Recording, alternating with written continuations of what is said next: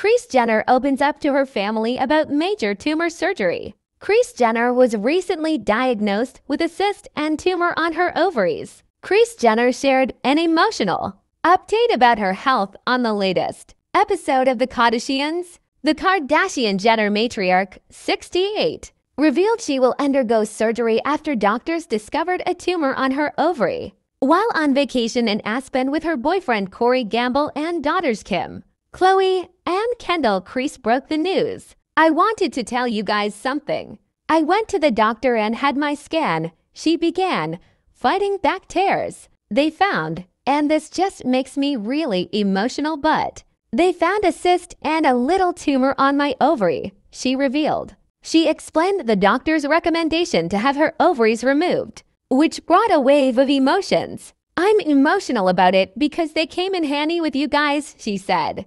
"That's where all my kids were conceived and grown. So this is a very sacred place to me." Remaining resilient, Kris tried to stay positive, saying, "Listen, if I can get through the hip replacement, I can get through this. I'm not nervous to be put to sleep. I'm not nervous with Dr. She's the best doctor in the world. But then you go to do it and it's so real."